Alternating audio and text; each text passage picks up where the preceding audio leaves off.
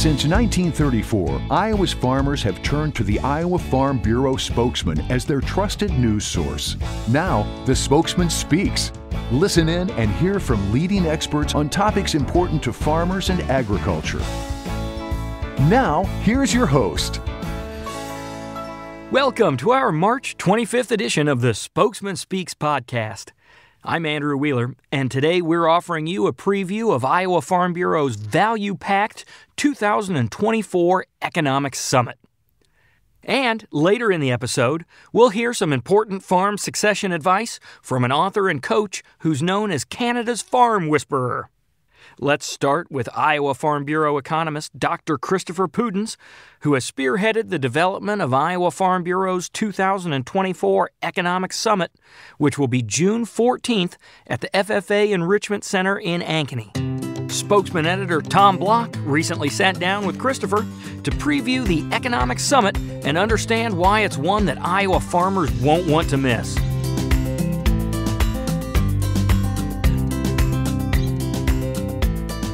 Christopher, the theme for this year's Economic Summit is pressures and opportunities. Give us some highlights of the topics that will be discussed at the summit coming up this June. Yeah, today we're talking about the Econ Summit. We're really excited about that. This is the first time this event has been held in person since all the way back in 2019, which feels like an eternity ago at this point. So we're really doing our best to piece together a top-notch agenda here. We'll cover a range of topics during the summit, starting in the morning, somewhat broadly, with Frank Kelly of Fulcrum Macro, hitting on the world economy, geopolitics, things like that. And from there, we'll zoom in, we'll funnel in throughout the day. From world macro, we'll pivot to trade with some staff from the Mexican embassy out in D.C. And then from there, we'll turn to the U.S. economy specifically and spend the rest of the day there. Finally, we'll end the day with some very focused content regarding the U.S. meat supply chain and grain markets and how to navigate challenging market conditions with crafting a pre-harvest marketing plan. The focus of the day will progressively shift from broad to narrow, as I've described, but the emphasis the entire day will be, what do farmers in Iowa need to do to make decisions here in 2024 in this challenging ag market situation, but then also beyond into the future? Yeah, you mentioned the economic picture for farmers is much different than even just a year ago. Why do you think that gathering information from a wide range of experts like we have coming at the summit is critically important for farmers and others in Iowa agriculture right now? When it comes to the ag economy, it's always important to consider that wide range of perspectives, because the ag economy is a very, I'll just use the word wide economy. The ag economy is obviously very local, right? Farmers buy seed from the local seed dealer. They sell grain to the local co-op or the local ethanol plant. At the same time, the ag economy is obviously very international and is impacted by global factors. For example, Iowa has a very productive, diverse agricultural economy and is an absolute exporting powerhouse. So prices and production in places like Ukraine and Brazil and economic conditions in places like China and Mexico really, really matter for our farmers here. And they matter literally for their bottom lines because so much of our product is exported.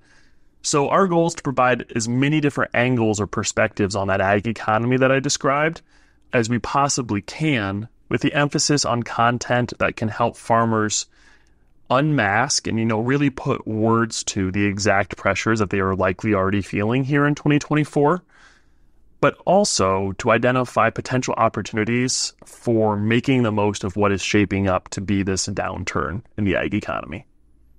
Yeah, as we've talked about, this year specifically is shaping up to be a difficult year, both crop prices and livestock prices.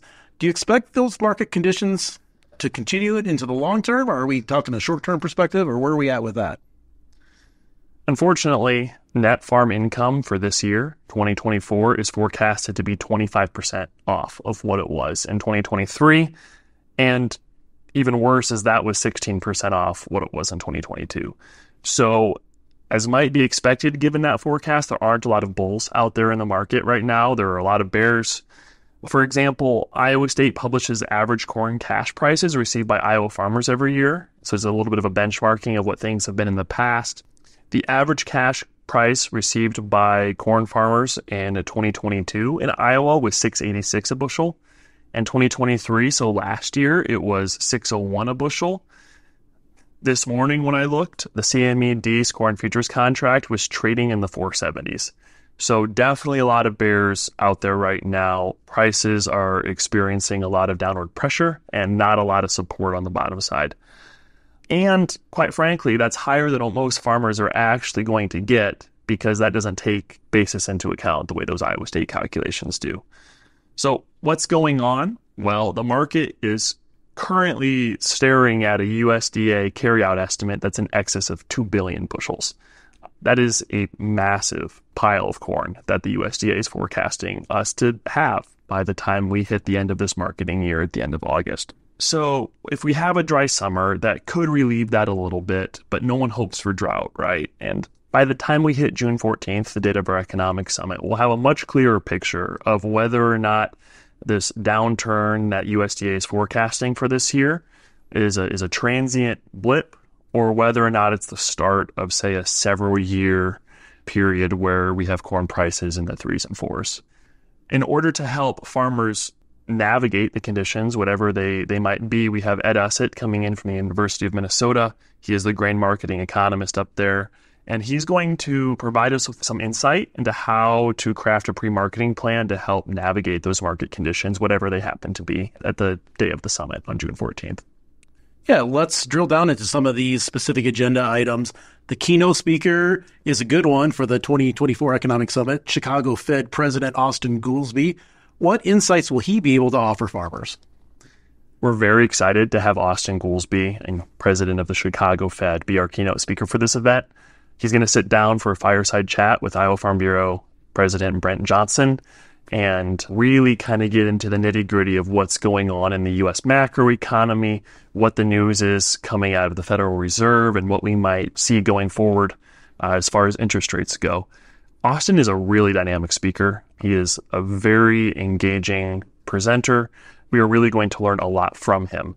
As one of only 12 sitting Fed presidents, Austan is in the room where it happens, as the saying goes. Like, he is in that room where they're hashing out, do we use monetary policy going forward that will cause interest rates to go up or cause interest rates to go down?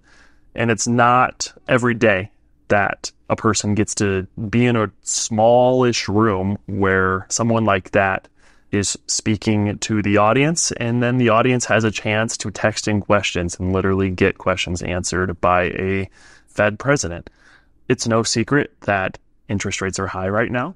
The Chicago Fed data that was just released here for the last quarter of 2023 shows that farm operating notes are averaging in the 8s. Quarter 4 of 2022, farm operating notes were averaging in the 4s. So interest rates have nearly doubled in the farm sector here in a relatively short period of time. And so we'll get into subjects regarding how that impacts the farm sector. We'll also get into subjects regarding land values, and I'm sure we'll get into things like how does a strong U.S. dollar impact ag exports. So all told, very excited to have Austan Goolsbee. Should be a very educational segment of the program. Yeah, to have someone of his stature come to Iowa and talk to a room full of farmers, as you mentioned, is a great opportunity for folks to come and experience. There are also a couple of very interesting speaker panels, one of them on ag lending with bankers and farmland realtors from here in the state, and the other, a meat supply chain panel featuring folks from the feedlot, the packer, and the retail sectors. Describe the focus of those discussions a little bit and how the information will help farmers and landowners as they work through the current economic challenges and plan for future years. It's no secret that ag land values have increased substantially here in the past several years in the state of Iowa. And as I've already mentioned, ag interest rates have gone up substantially as well in a similar time period. The ag lending and real estate panel is really intended to dive into the intersection of those two things. What is the state of farm working capital? That'll depend on real estate values, obviously, but also how are interest rates impacting farm working capital? Some questions we might dive into are, Have capital investments slowed down? What do machinery purchases look like? Things like that. Are we seeing any change in land sales patterns? Is there a difference between those A-plus fields and the prices that those are commanding right now, and say those BB- fields and the prices those are commanding right now? So to talk about these things and to really examine these questions, we'll have three panelists. We have Jim Canute of Farm Credit Services of America. We have Kent Stensland of Bank Midwest and Spirit Lake. And then we have Travis Smock of People's Company. And each panelist will bring something a little unique to the discussion since they all represent somewhat different entities. But we expect an informational and even fun discussion on these matters. We're also really excited for that meat supply chain panel that you mentioned, which will bring together representatives from those three sectors you mentioned: the cattle feeding sector, the packing sector, and the retail space. With everything the U.S. hog industry has gone through these past several years, and then with the U.S. cattle supply still contracting as we're working through the trough of this cattle cycle, there will be no shortage of things to talk about, somewhat unfortunately. But we're excited that this panel will cover the meat supply chain from end to end. We'll cover cattle feeding with Don Gales of Friona Industries, who our members actually met with when they went to Texas for a cattle feeding market study tour back in 2022. Then we'll hear from Dr. Carl Skold, an economist and the head of Ag Econ with JBS, representing the packing industry. Finally, we'll hear from Jason Pride, the VP of Meat and Seafood here from Hy-Vee in Des Moines.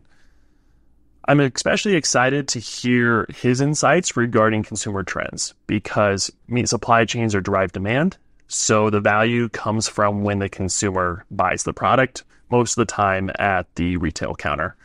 But that value, trickles back up the supply chain. And so it'll be interesting to hear his insights regarding consumer demand and trends and what he's observing and how inflation has impacted purchases at that retail counter, but then also how that impacts, say, the packing sector and what the retailers are asking for packers to provide these days.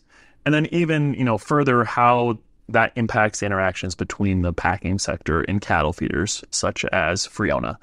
So it'll be really interesting to hear how those, say, retail case decisions and trends trickle up the supply chain. But I'm also just excited to hear what each of them forecasts for their respective companies going forward here in 2024 and on into the future. And as you mentioned earlier, we have room for quite a good number of people, but it's also going to be an interactive day where people who attend will have a chance to get their questions asked and answered. Yes. Each session will provide an opportunity for folks to either ask questions at a microphone or submit questions via text message, that'll get transmitted to this stage, and the moderator of that particular segment will ask the speaker the question. Well, these are great opportunities, and we've only scratched the surface in talking about that entire lineup of speakers that you've assembled. Where can people go for more information about the agenda, some of these speakers' biographies, and also to register? There is more information available on the Iowa Farm Bureau website. There you'll find a complete agenda. Like you said, we just scratched the surface here, but a complete agenda with description and speaker bios and whatnot will be available there. There are also details regarding registration with a list of our event sponsors. So registration will be $40 for Iowa Farm Bureau members and $200 for non-members. All registrations do include breakfast and lunch on June 14th, so that's almost worth the price of admission there. And also a complimentary reception on the evening of June 13th. So the fun thing about that reception is that several of the speakers have agreed to come in early and interact with attendees there at the reception. So great opportunity to get some face-to-face time with folks who will be on the stage the next day. Given the agenda, I personally think that spots will go quickly, and we have reserved a nice space for the event, but I do think that spots will go quickly, and so it's important to make sure to sign up early and reserve your spot before potentially it could be gone. Hoping to really provide folks with insights into how they can make decisions here in 2024. You don't want to miss it. Christopher and our Iowa Farm Bureau team have put together an outstanding agenda for the Economic Summit on June 14th, and we expect a lot of demand for this important event. You won't want to miss it, so be sure to register now to save your spot. You can click the link down in the notes for this podcast episode to review the summit agenda and register, or visit iowafarmbureau.com/economic summit. Next up is Elaine Froese. Elaine delivered a keynote address and breakout session at Iowa Farm Bureau's Young Farmer Conference in early February. She's known as Canada's Farm Whisperer, and she was at the conference to share her experience helping farm families improve their communication and conflict resolution skills to facilitate successful farm transitions. Spokesman reporter Bob Bion was at the conference to pick Elaine's brain after her presentation.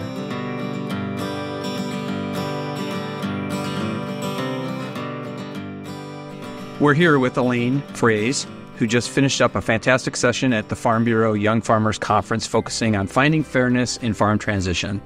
Before we get started, would you mind telling us a little bit about yourself? You are dubbed Canada's Farm Whisperer. How did that come about? That came about by an article with Andrew Douglas in 2013, who was writing an article for Farm Credit Canada. And Faith Today picked up on it and calls me Canada's Farm Whisperer. I'm a home economist by degree. I came to Boys Bay, Manitoba in southwestern Manitoba on mile 16 above the U.S. border. So I live in southwestern Manitoba with my husband, Wes, who's been a certified seed grower for over 50 years. He and I are in our 60s, late 60s, and our son Ian is 35 with his wife Kendra, who is our successors, and our 3 beautiful grandchildren live with them right next door. And so we farm a 5,000-acre certified grain farm. But I started coaching farm families with certification 20 years ago when I graduated from the Hudson Institute, but I've been working with farm families for over 35 years. So in an overview, what was your overarching message today to an overflow crowd in your session?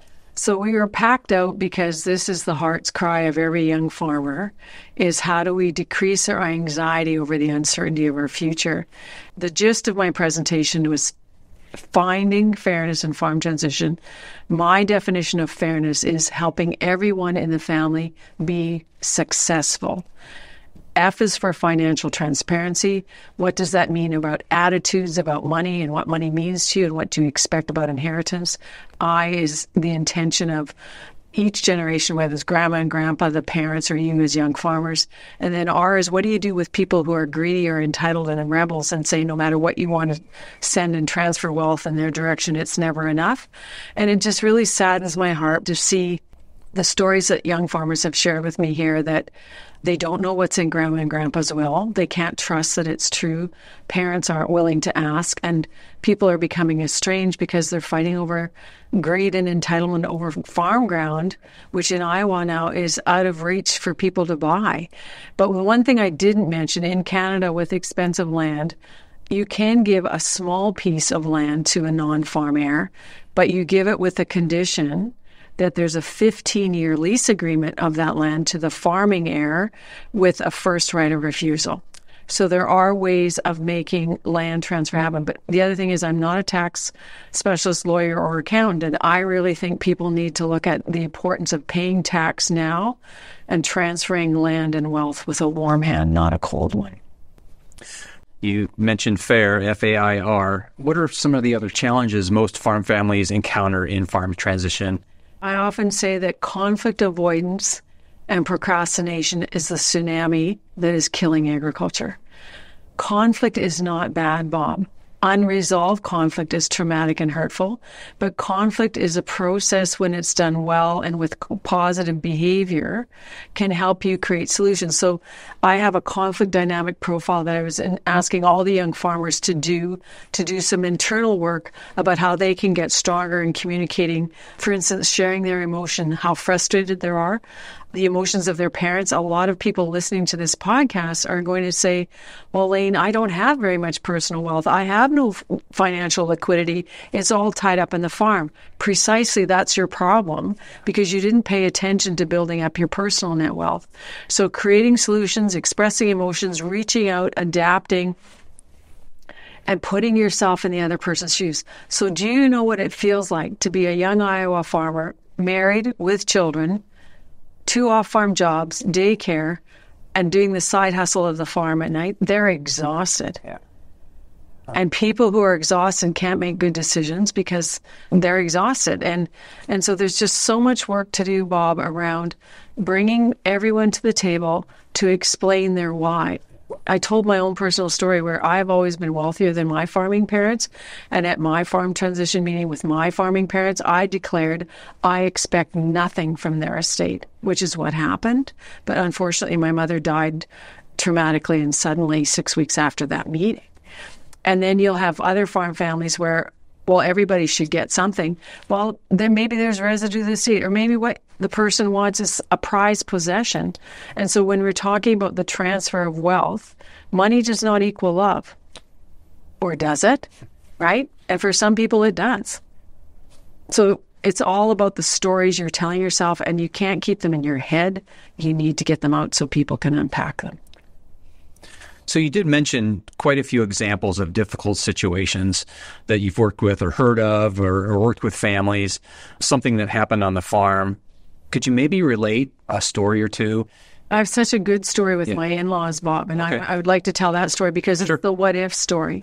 And so the accountant asked my in-laws, what if Elaine's husband, your son, got killed? What would you do with the farm? And the first response was, well, we'll take it back. And I had only been married to Wes for 11 years at that point. And I said, well, may I speak? And I said, look, I'm not moving back to my own farm. I want to raise the children here, and I would give them future opportunity to be the next generation on this farm. So if Wes dies, I'm renting out the land and waiting to see what careers our children want to take. And that became totally fine. And that conversation took less than 5 minutes, but it was facilitated by an objective third party who happened to be a very well-respected accountant who my father-in-law absolutely had total, complete trust in. And so my example of the good news was that one. The bad news came up in the questions when a woman said, Elaine, what do you do when someone refuses to talk and walks away from the table? That's called stonewalling. That's silence. And that's actually a form of abuse. And you cannot create solutions. And I give a lot of young farmers permission to leave a toxic family dynamic, take their farming skills, their smarts, and their energy, and be in a joint venture with a non-related party. And so in Canada, I have young farmers come up to me 15 years later and introduce me to their wives who are smiling and say, tell me what happened. And they said, Elaine, 15 years ago, you told me that probably I should leave and start fresh. And I just want to thank you again that I have the life I've always wanted. Thank you so much. And it doesn't mean the family relationship ends, because I have another example where a Hort kid did that. He was only 15 when I did the family meeting with his family. And then I see him 10 years later, and he's got a business down the road. And I said, tell me what happened. He said, oh, Elaine, it's great. I have a greenhouse just down the road from my dad. My dad still farms with my two brothers, which is fine. But I don't have to be in my dad's dynamic. We still go to Christmas and Thanksgiving, and that the family relation's good. But it's good because I get to create and control my own business. So different is not wrong. It's just different. So it sounds like communication is key. You got to sit down at the kitchen table with grandma and grandpa. No, don't sit in the kitchen. Oh. Sit in the living room. Okay, sit in the living room. Because if you sit in the kitchen, you become 12 years old again. Because, oh, you're sitting in dad's chair. Oh, you're sitting in mom's chair. Don't sit in the kitchen. Sit in a circle without a table between you, which is a mediation conflict skill thing, and Post-it notes on the wall. So your advice for a family to get started with the conversation, you just mentioned get in a circle, get in the living room. But be prepared before you get there. So the first starting point is talk to yourself. Have a good talk with yourself. I have a tool that people are welcome to go to farmfamilycoach.com on my contact page and just say, send me the what I want sheet. And what that is a template of questions to say, ask you different things about what you want in your life, because you need to know what you want for your next chapter. And many farm men are afraid of failure, that if they transfer wealth, the next generation is going to screw it up and lose it. They're also afraid of loss of identity. Who are they if they can't call themselves the main manager anymore? And my husband's been very gracious because he's 67 and he's stepping back without stepping away. And he still makes collaborative decisions with our successor. So the idea is to prepare yourself first, then you meet with your spouse. Because I also mentioned in my talk today that if the spouses do not agree, the vision is different, then you're also stuck, because they're like two horses, two Clydesdales, unequally yoked or pulling in opposite directions. And you know where that sled's going? Nowhere, right? So once you as a couple have a vision or an alignment of values of what you see for your future, then you can start asking curiosity questions with the next generation. Now, some people say, Elaine, we can never do that by ourselves.